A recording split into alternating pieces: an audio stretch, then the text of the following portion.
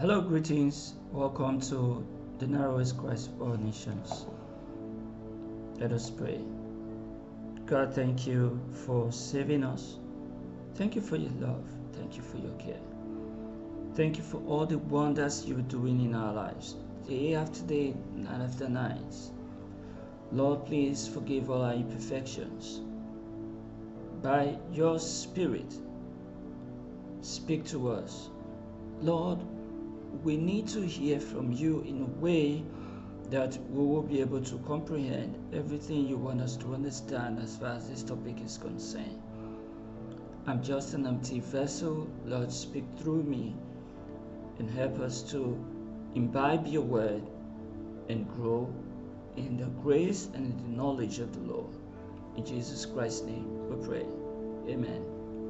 Please, I want to remind you to subscribe to this channel in case you have not subscribed, and also to like, comment, and share this video so that this video can reach more people. If you like the video, if you comment, it will help YouTube to recommend this video to other people. God bless you as you do so. So today we are talking about types of righteousness. Types of righteousness in the New Testament. And I want to limit it to only three types of righteousness. And these three types are self-righteousness, imputed righteousness, and inherent righteousness. Three: self-righteousness, imputed righteousness, and inherent righteousness. These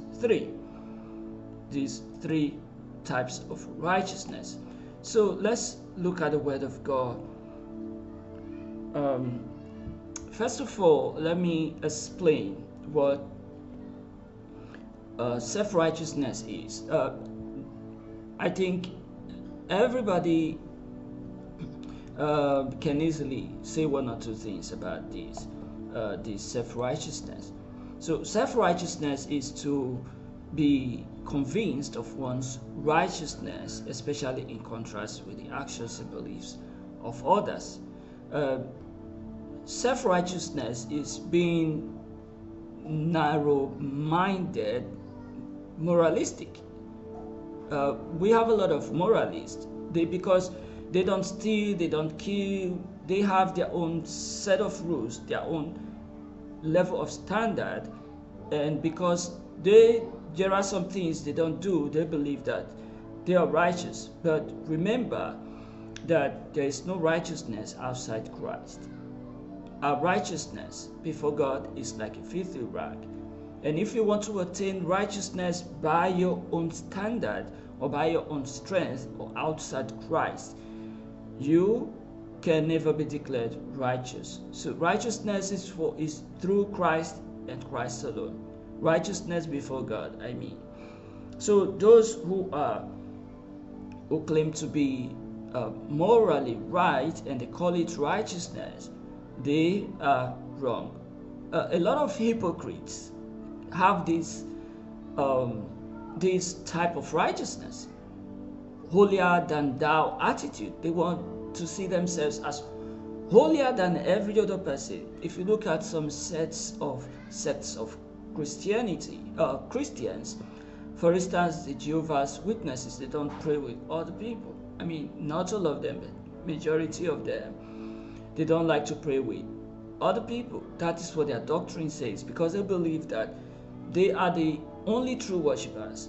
And there are some people who believe that it is only their denomination or their sect of Christianity that we make it into heaven. All other people are not going because they don't belong to them. But remember what Jesus Christ told the apostles when he was told that, oh, we saw some people doing miracles in your name. And Jesus Christ said, leave them alone. Those who are with us, they cannot be against us. They told Jesus Christ, oh, we saw some people preaching in your name. Jesus didn't stop them. So those who feel they are too righteous by themselves, or they claim their own type of righteousness outside Christ's own, they are classified under these classes, under this particular class of righteousness, self-righteousness. Let's look at Isaiah chapter 46, Isaiah chapter 64 verse 6. But we are all as an unclean thing, and all our righteousness are as filthy rags, and we do fade as a leaf, and our iniquities like the wind have taken us away. So our righteousness are as filthy rags. Those who claim to be self-righteous, they should notice that no matter how much we try, our righteousness, our human standard, is as filthy rags. Then look at Job 15:15. Behold, he putteth no trust in his hands. Yea, the heavens are not clean in his sight. So look at the heavens. Look at how pure they are in our eyes. They are not even pure in the sight of God. So if the heavens are not even totally pure to him, how much we who are humans, how can we say we can be self-righteous? No. All those moralistic Christians know that your morality is not going to take you there. Righteousness is first of all imputed and then inherent. Let's read this story in Luke chapter 18, 10 to 14. These are two different people, two opposite people. One of them claimed to be self-righteous, the other claimed not to be self-righteous, but threw all his sins at the altar and asked for forgiveness. So we will choose the one we want to belong to. Two men went up into the temple to pray, the one a Pharisee and the other a publican. The Pharisee stood and prayed thus with himself. Please pay attention to this. Thus with himself, God, I thank thee that I'm not as other men are. He's not talking about himself. He's talking about others, comparing himself with others. He is sitting on the seat of judgment and judging others using his own standard.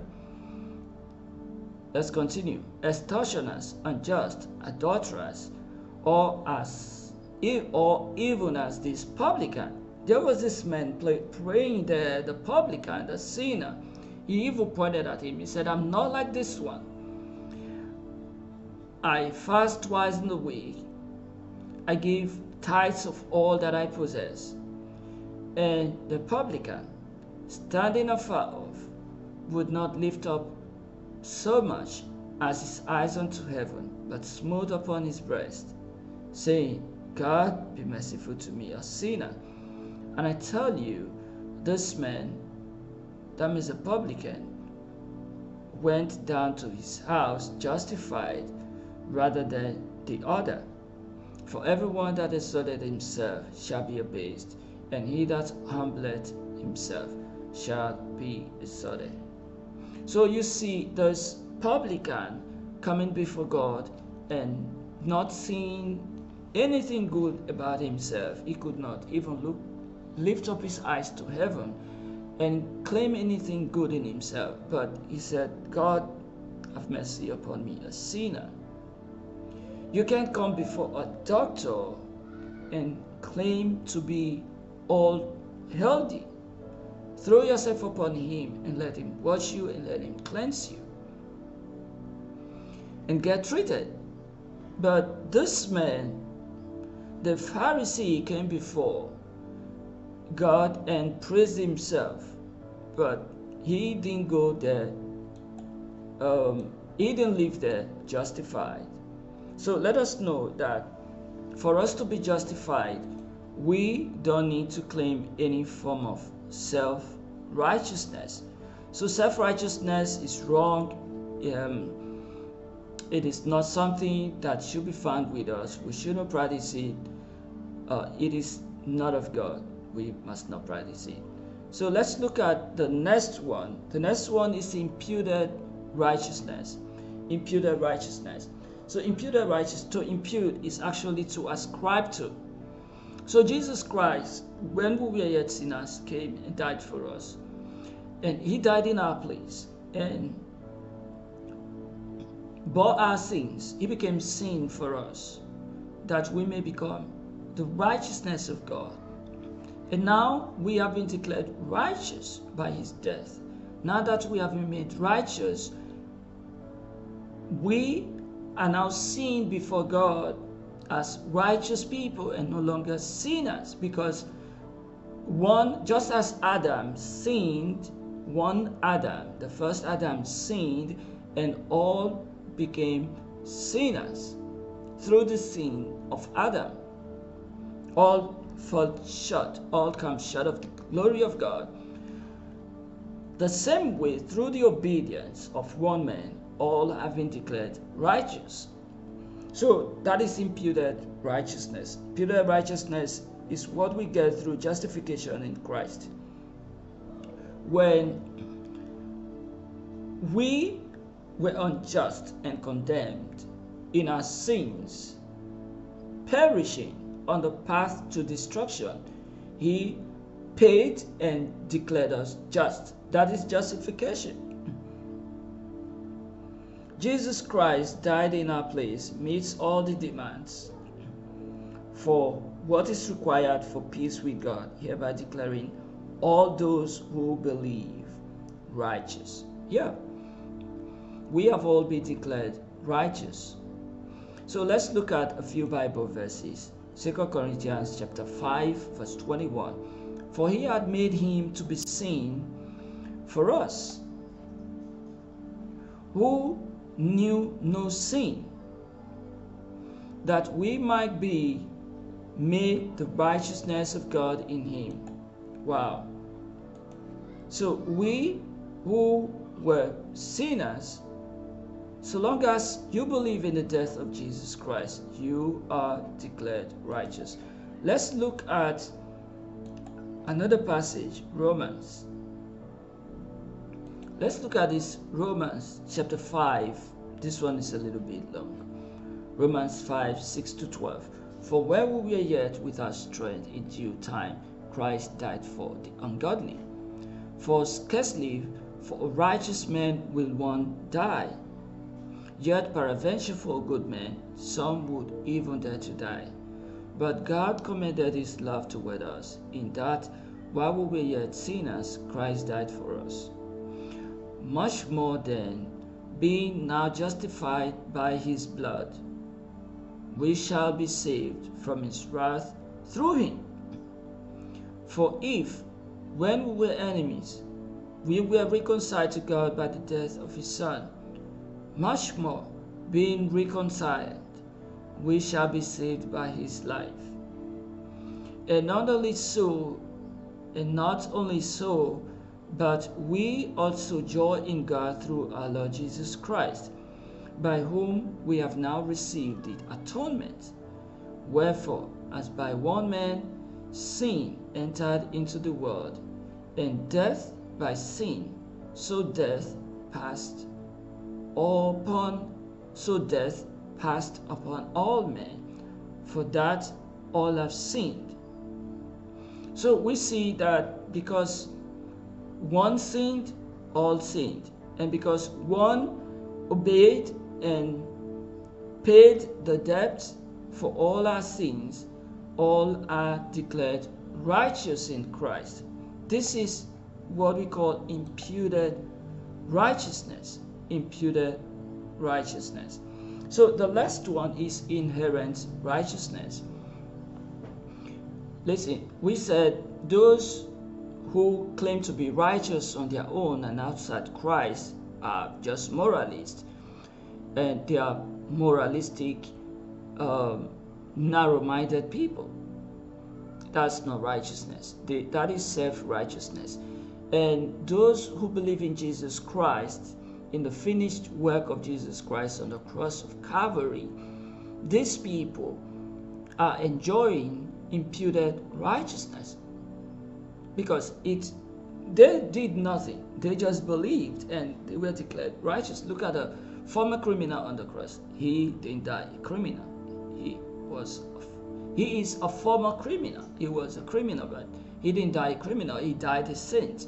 He was declared righteous. Look at that man right there on the cross. He was justified. He didn't do anything, no work, just by faith, and he made it into paradise. Jesus Christ told him, today you will be with me in paradise. So the moment we believe, the moment we accept Jesus Christ as our Lord and personal Savior, we become partakers of this righteousness through Christ. Righteousness in Christ. Righteousness is imputed unto us because somebody has met the demands. Jesus Christ met all the demands for righteousness before God. And those who believe in Jesus Christ are declared righteous. For God did not send his Son into the world to condemn the world, but that through him all might be saved. For God so loved the world that he gave his only begotten Son, that whosoever believeth in him, whosoever believes in him, should not perish, but have everlasting life. So it is by faith. You receive it by faith. Now, we are going to where a lot of Christians have misunderstanding and problem. That is in inherent righteousness. That's where we're going to right now.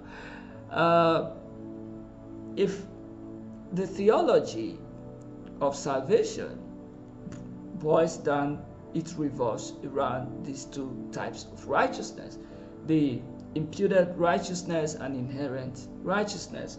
So inherent righteousness, actual righteousness of personality and behavior, that is the holiness and grace which is in the hearts and lives of the saints. Now that you have been saved, do you supposed to still steal? Do you supposed to still commit adultery? Remember, when you get saved, when you accept Jesus Christ lives in you through the Holy Spirit. You are the temple of God. The Holy Spirit comes and dwells in you. Okay? Now, because the Holy Spirit is now in you and you have been translated from the kingdom of darkness into the kingdom of light, and because you are now born again, you have been regenerated, you have been justified. You were once a criminal, you were once a thief, you were once a robber, you were once an adulterer, you used to lust, you used to backbite people. Now, Jesus Christ said, because you believe in me, you have been declared righteous. And not just declared righteous, you are now qualified to be admitted into this kingdom. Now you are a part of this kingdom. And because you can't do it on your own, he gives you his spirit. He puts his spirit inside of you. Remember what the Bible says, that I will put my spirit in them. So this covenant is not like the covenant that it's not like the old covenant which the children of Israel broke.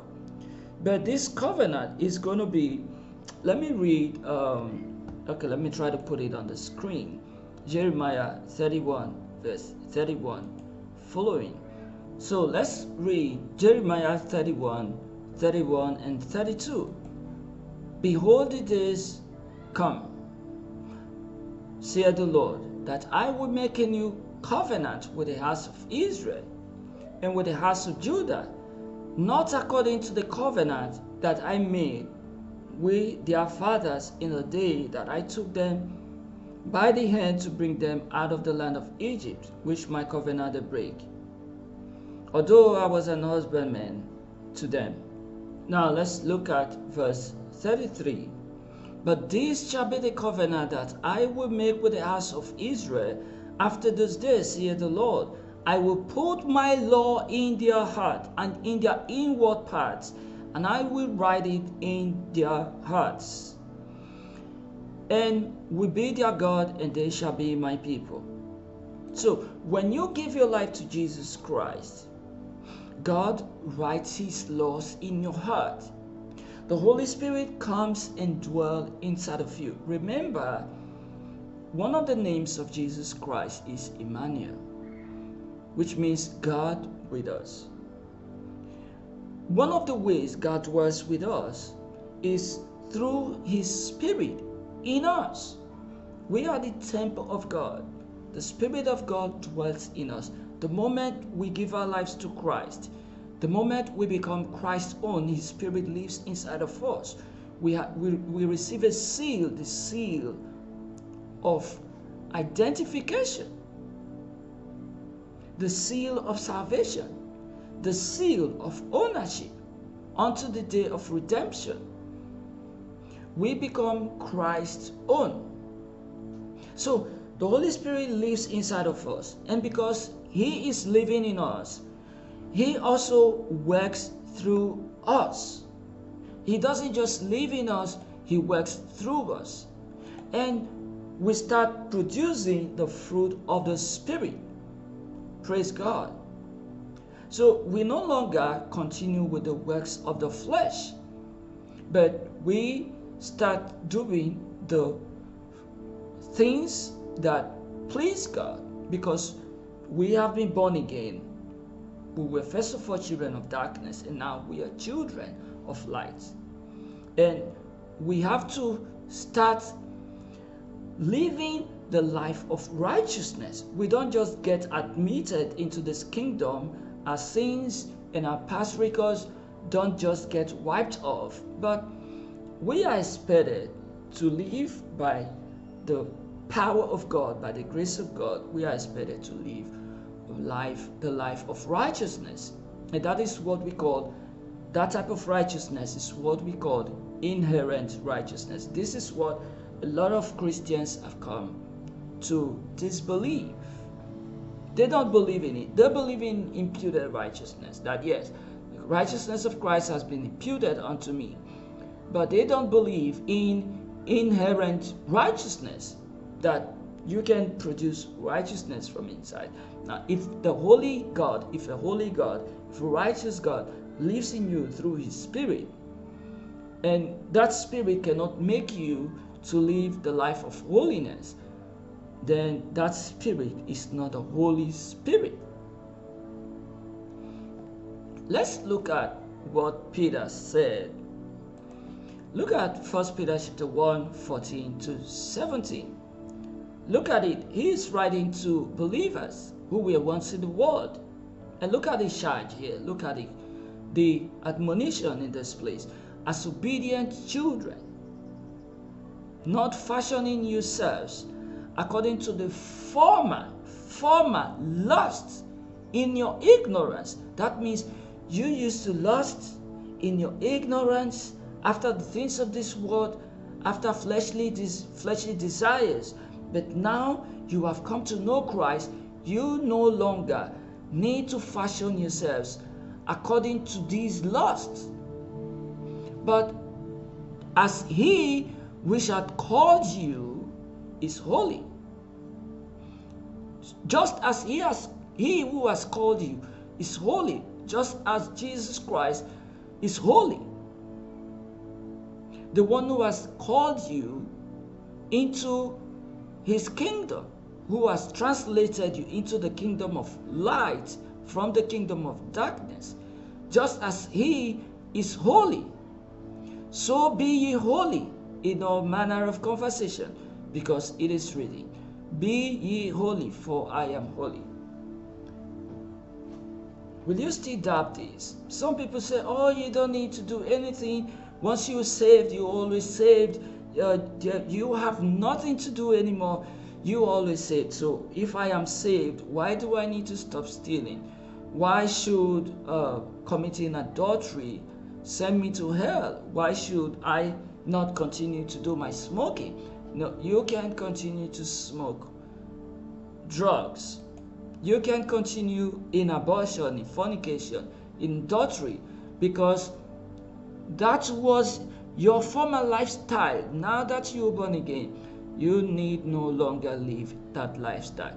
But just as He who called you is holy, you have to be holy in everything you do. Look at verse 17. And if ye call on the Father, who without respect of persons judgeth according to every man's work, pass the time of your sojourning here in fear.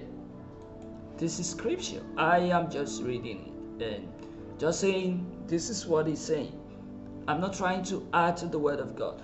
So Peter here is saying, Apostle Peter is warning here that, listen, you no longer need to live like your past lifestyle. You no longer live to live like that. But now be holy, just as He who has called you is holy. There needs to be this inherent righteousness. But there is a warning He gave. He said, listen, and if ye call on the Father, who without respect of persons judgeth according to every man's work. That means if you don't listen to this, if you think God has preference for you, now be warned. There is no preference, for He judgeth, God judges everyone without the respect of persons. I remember some years ago, God told me, I will not use because of my love for you to change my standard. It is you who need to change your standard and uphold the standard of God. Some of us think that, oh, God loves me, He gives me money, He reveals things to me, and because He is so loving and caring, provides for me, fights all my battles for me, He will never allow me to go to hell, even if I live in sin. Listen, it's not that He will not allow you to go to hell. You are already on your way to the fire of hell. That is the truth. Except you repent, because you can't do the works of darkness and expect yourself to spend eternity in light. No. If whatsoever thing you sow, you are going to reap. He that soweth to righteousness, if you sow unto righteousness, you will reap eternal life. If you sow for darkness unto darkness, if you do the works of darkness, you are going to reap death. That's a pure truth. So he said, because we have a Father who will not compromise His standard, pass your time of your sojourning here in fear. In fear, that is holy reverence. Fear, the fear of the Lord, is a beginning of wisdom. Now you need to fear the Lord. This fear is not a fear of Satan. It's not a fear of wanting to be killed. No, that's not a fear. This fear is the fear of the Lord is to depart from iniquity. This is the type of fear. So this fear makes you to stay away from sin. Now let's read another passage about inherent righteousness. Now that you have given your life to Christ, won't you produce the works of righteousness? That is it. Be ye therefore followers of Christ. This is Ephesians 5, 1-8. Be ye therefore followers of God as dear children, and walk in love as Christ also had loved us, and had given Himself for us an offering and a sacrifice to God for a sweet smelling savour. But fornicators and all uncleanness, all covetousness, let it not be once named among you as becometh saints, now that you have been declared justified You need not do the works of the flesh anymore, but the works of righteousness. He said, you are now saints. So now that you have become saints, there should be nothing like fornication, any form of uncleanness, no form of covetousness. It must not be named among you, neither filthiness, nor foolish talking, nor jesting, which are not convenient, but rather giving of thanks.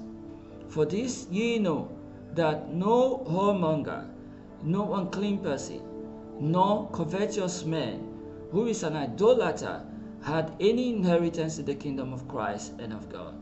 Let no man deceive you with vain words. Let no man deceive you with vain words, for because of these things cometh the wrath of God upon the children of disobedience. Be not ye therefore partakers with them, for you were once sometimes darkness, but now are ye light in the Lord. Walk as children of light.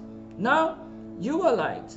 Walk as children of light. Don't no longer walk as the children of darkness.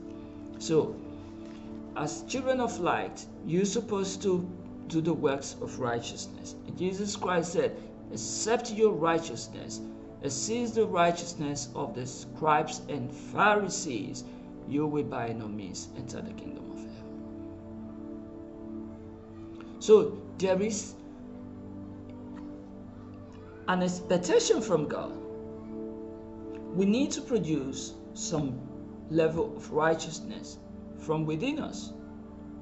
Next week, we are going to talk about differences between imparted and inherent righteousness. And we are going to look at some scriptures. I'm going to take my time to teach the differences between imputed and inherent righteousness. If you are enjoying this teaching, let us know. Write in the comment section. If you have any question, let me put my contact details on the screen. Feel very free to write me. If you have any question, these are my contact details on the screen. Write me. And if you want to give your life to Jesus Christ, feel very free to also write me.